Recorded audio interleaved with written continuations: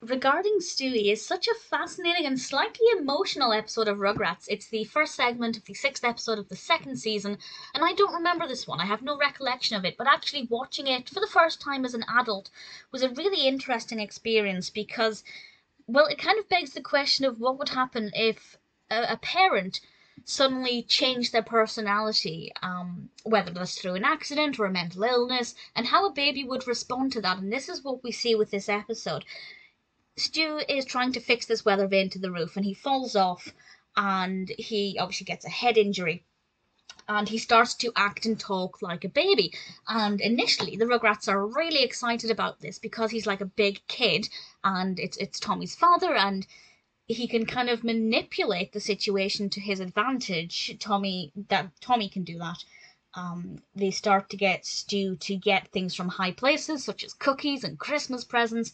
It did amuse me when Tommy said, "These presents are better than the ones I got last year." He's a 1 year old baby, so depending on how close this episode is set to Christmas, he would have been very, very, very young at the last Christmas, and probably didn't understand what presents were, but it entertained me. And they put a diaper on Stu, which looks kind of weird. And Stu is talking like a baby, behaving like a baby, crying like a baby, and they're loving it. But then Tommy realizes that, yes, he's gained this big baby father who can get things from high places for him and have fun with him, but he's lost his father. And he begins to worry that he'll never have his father back. And it just kind of, when that realization sunk in for Tommy, it just kind of hit me. What must it be like if a parent or somebody you're close to, I mean, it must be hard for anybody of any age, but when you're a young child and can't understand, when they suddenly change their personality. And it happens, people suffer head injuries and they become different people. And that must be really difficult. I mean, for anybody. And we see this with Tommy, and it's heartbreaking to see him realizing that he's lost his father.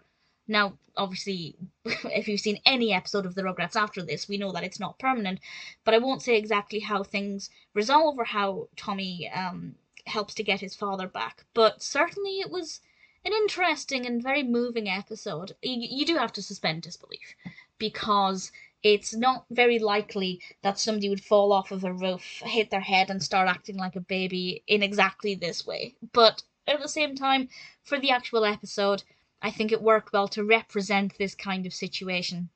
And watching it as an adult, as I said, gave me a very different experience, a very thought provoking, moving, and concerning experience for anybody in that situation. Whereas watching it as a child, I imagine I would have had a lot of fun with this and thought, haha, the adult's acting like a baby.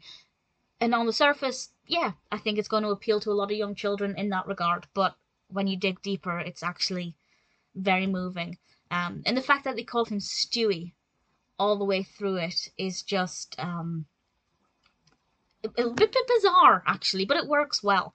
And there's just one line in this where Tommy says he's never coming home, and it just broke me. It was so emotional. Definitely a very well written episode. Yes, you do need to suspend disbelief. It is quite unrealistic. But again, realistic in the sense that people can change their personalities.